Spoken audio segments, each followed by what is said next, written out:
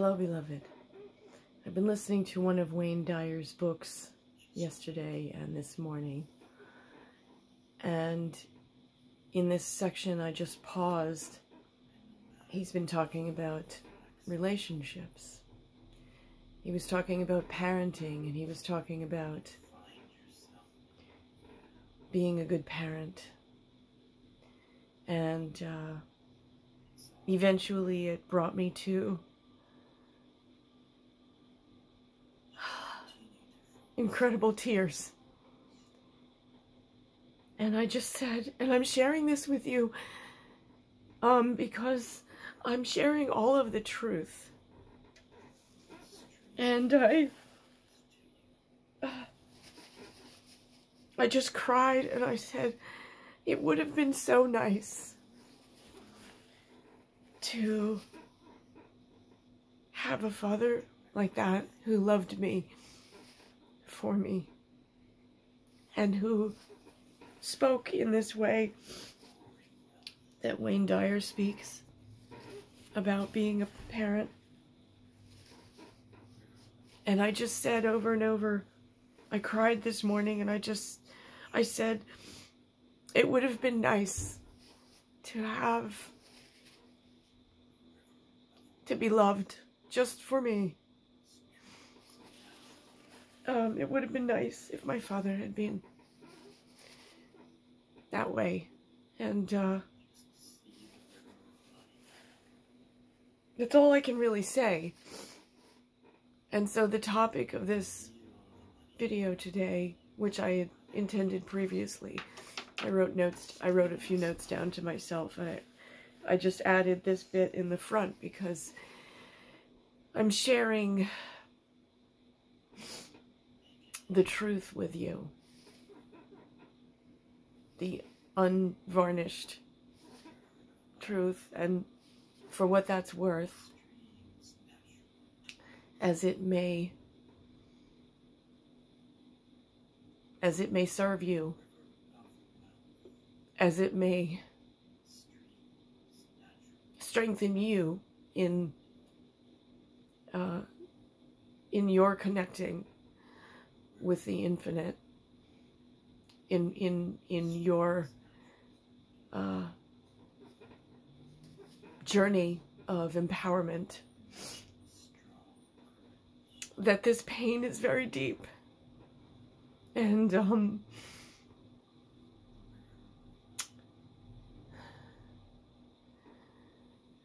I'm not sure where it manifests. I'm not sure where I'm not sure where it goes, but I'm just telling the truth and trying not to cry myself ugly here. So the topics of this video today are: 1, that self-care is your divine, I want to get it right. Yeah. Self-care is your divine responsibility. Not only is you being happy and being fulfilled your divine right, self-care is your divine responsibility.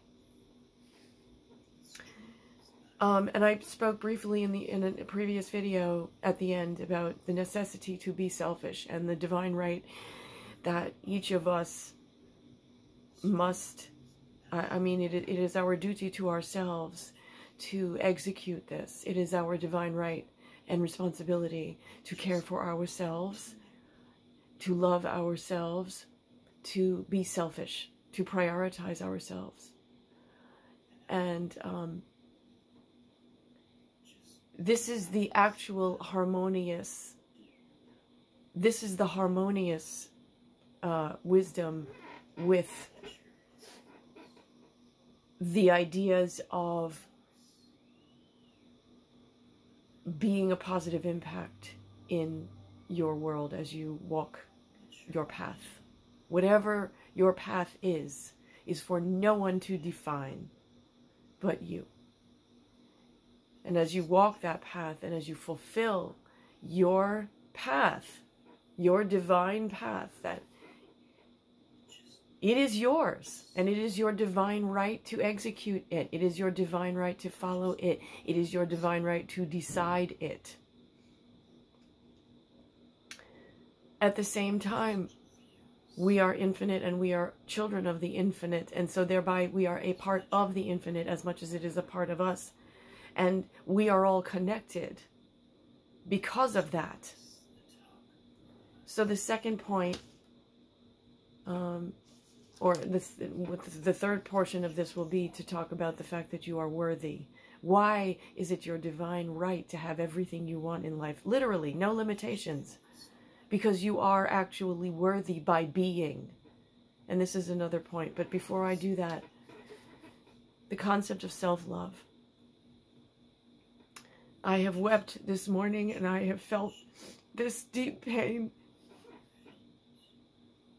of saying that it would have been nice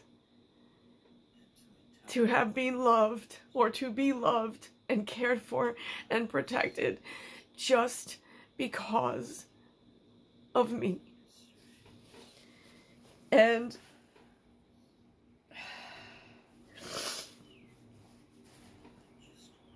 excuse me. So my father did not give that to me, nor did my mother. As I wrote about in my book,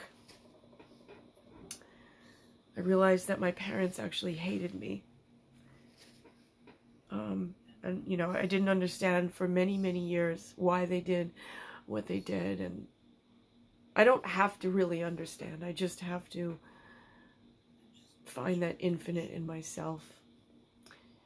But what I do know, and what I have come to understand just by virtue of other people sharing wisdom and my being afforded wisdom from others and all of that, is unfortunately my parents actually hated me. And it would have been nice that they had actually loved me just for me and protected me in all of this. So Louise Hay, who is an extremely wise person, an extremely wise voice on this planet, who's given us her inspiration, and thank goodness for it. She wrote that self-love is at the center of every solution, as is self-hatred is at the center of all suffering, in a way. Or, yeah, I mean, like all pain and destruction and ugliness and suffering is sourced at self-hatred in some expression or another. Because if someone behaves hatefully to someone else, it is because there is a portion that is hating themselves. So if I behave rudely or wrongly to someone, if I'm unkind to someone, it's because there's a part of me that is feeling inadequate. There's a part of me that's feeling there's something in me that's off.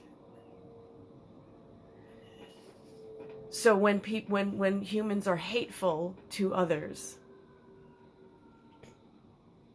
they're hating something in themselves. So then self-love is at the root of all good things. It is at the root of all healing. It is at the root of all of our best. All of our best expression of ourselves, all of our best acts, all of our inspiration, all of it. All of the greatness that we can manifest in this physical expression, it is the product of self-love. So the pursuit of executing, of being self-love is your number one objective. You must love yourself, truly, every bit. And from that point, then have inspired action, or then realize inspired action from that love of yourself. And I cannot love another if I do not love myself. If I hate myself, I can't love another person, really. So that, self-love. And then right along with that, or right in the same, really in the same space, and the very essential, the essential part of this is that you are worthy. I am worthy. It is my divine right. It is your divine right to have everything that you want in life. Everything. No limitations. Some philosophy teaches, this is from also Esther and Jerry Hicks, everything that you desire already exists, but more than that, you desire it because you are supposed to have it.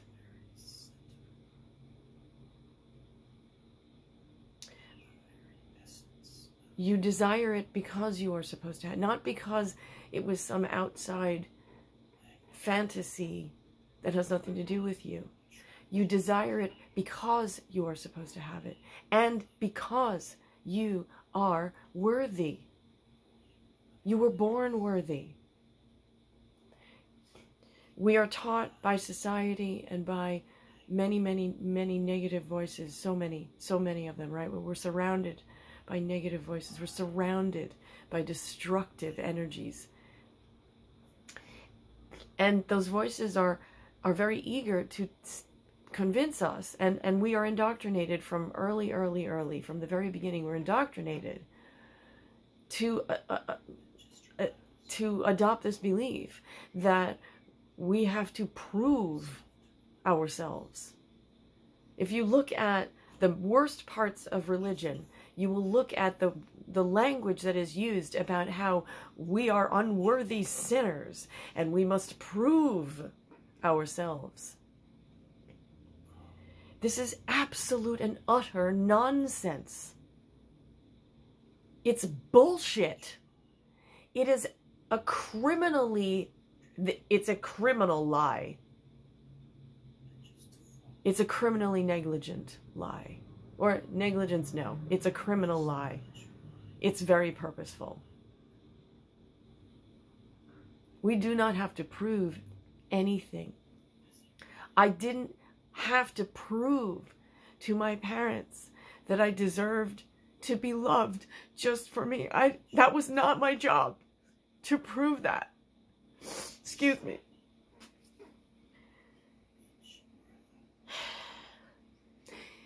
We do not have to prove that we are worthy.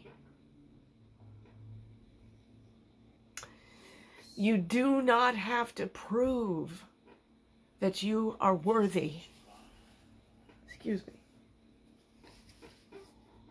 You are worthy because you are. That's it. You are worthy because you came here. You are worthy because you are. And everything that you desire is because you're supposed to have it. So then, of course, like, well, why don't I have it? This is where the law of attraction is so essential.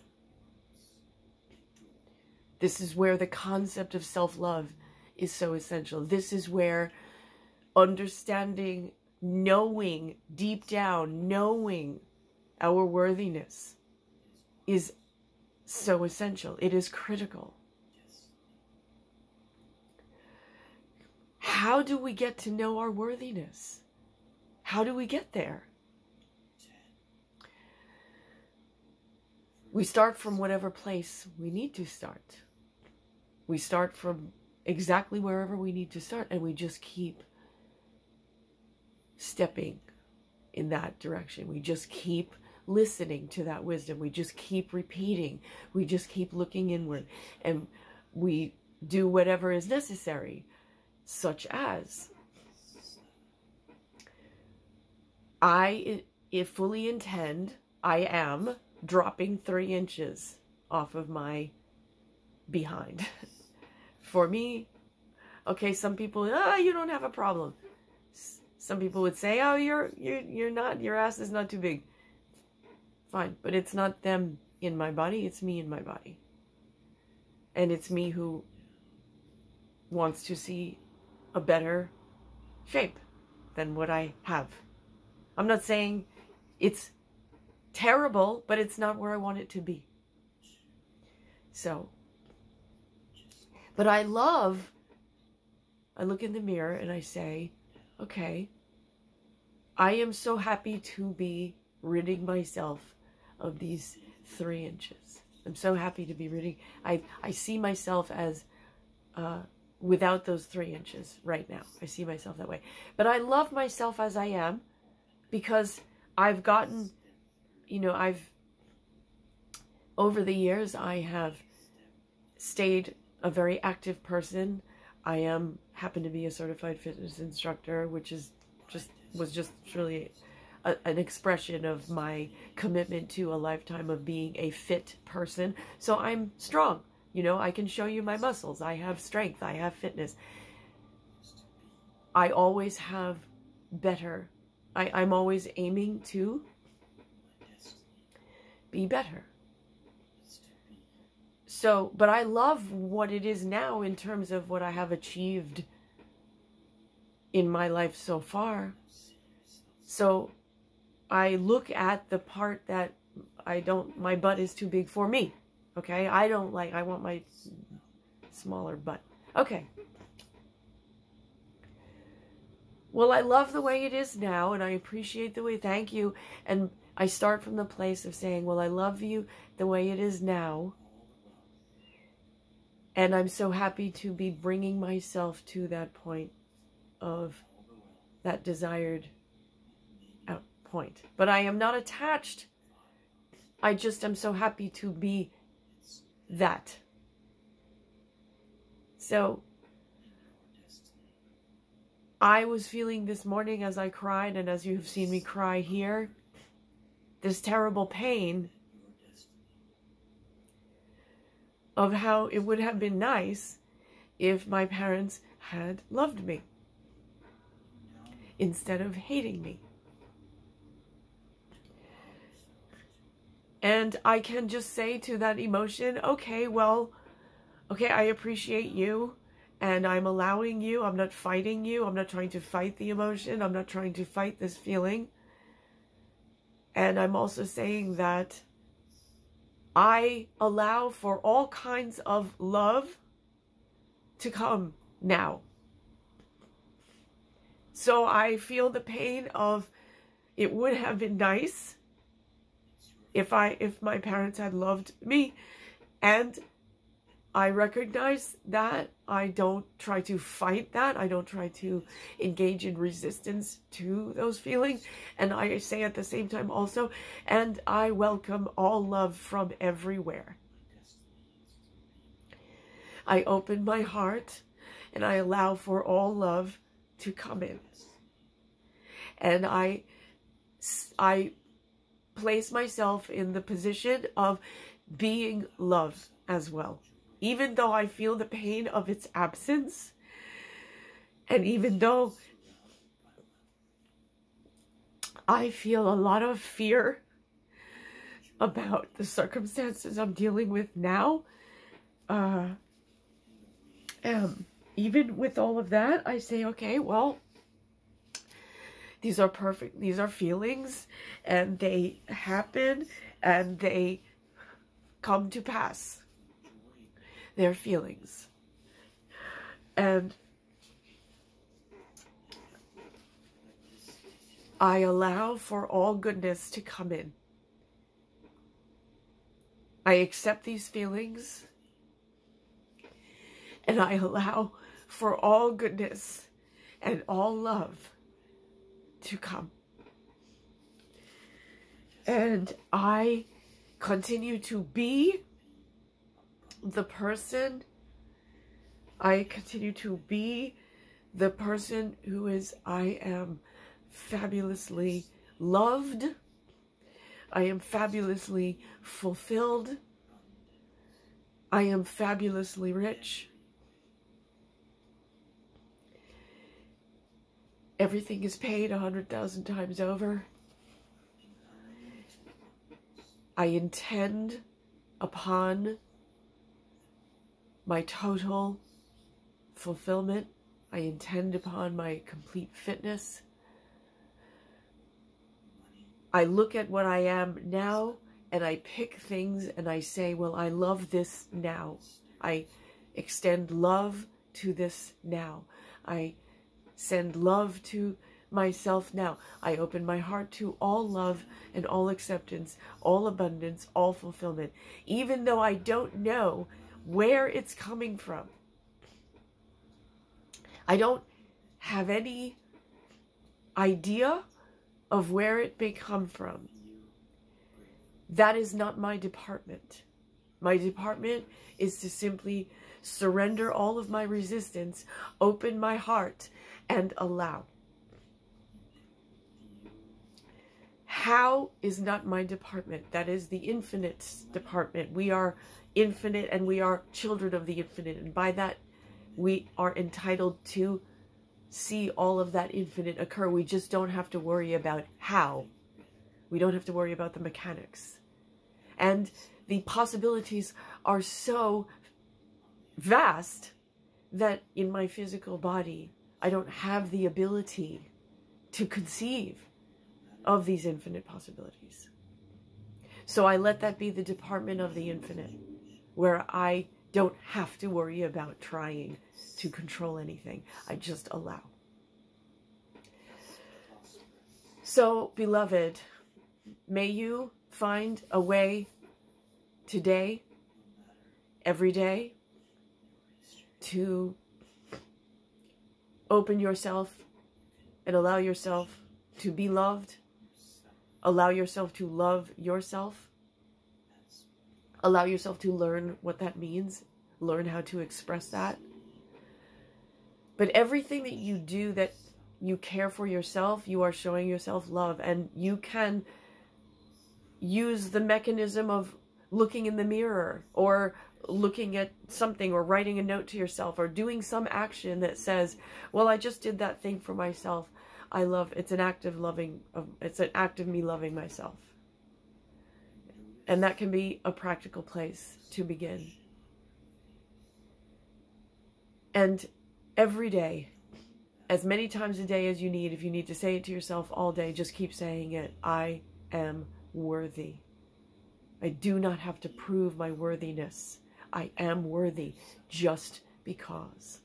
I am worthy just because. You are loved.